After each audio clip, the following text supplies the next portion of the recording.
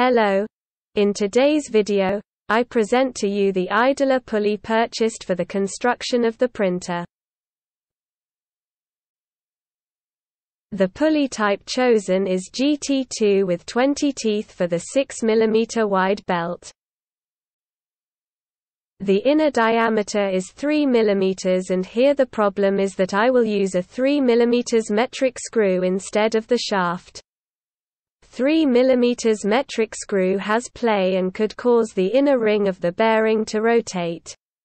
This ring must be fixed on the shaft. I'm thinking of putting Teflon tape on the screw to make up for this gap.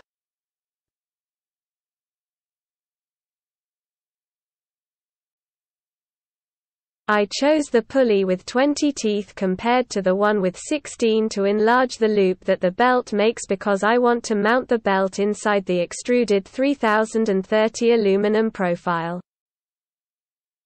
I will use 2 pulleys on the y-axis and 1 on the x-axis.